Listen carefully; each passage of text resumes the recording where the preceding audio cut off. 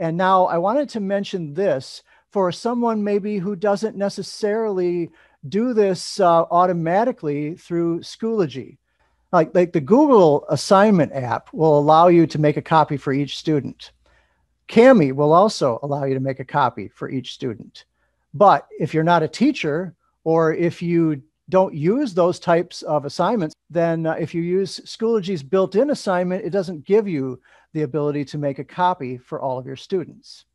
So I'm going to give you a couple of ways that you can make a copy for all of your students. Now, what I've taught people in the past is to go into their Google Doc or go into their Google Slides presentation and replace the word edit at the top. All right, so let's say I was in this document right here. This is a Google Slides presentation, and I went right into where it ends in the word edit. So I'm looking for edit here. And there's the word edit right there. So I'm going to backspace until I see the word edit. And there you go. So you can see the word edit. All I have to do now is just get rid of that word and replace it with the word copy, just C-O-P-Y. And now if I hit enter, I'm going to get this, copy document.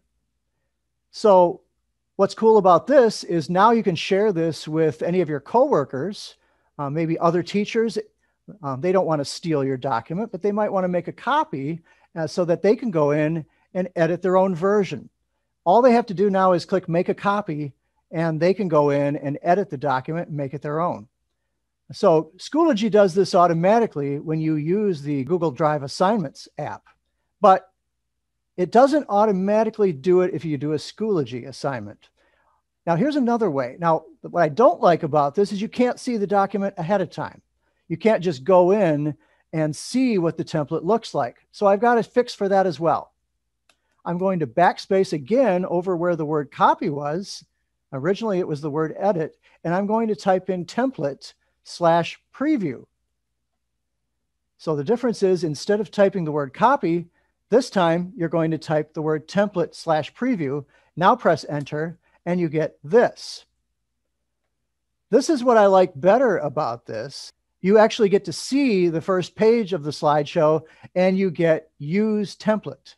Click on the use template button, and you'll be able to make your own copy, and you will be able to edit that particular template.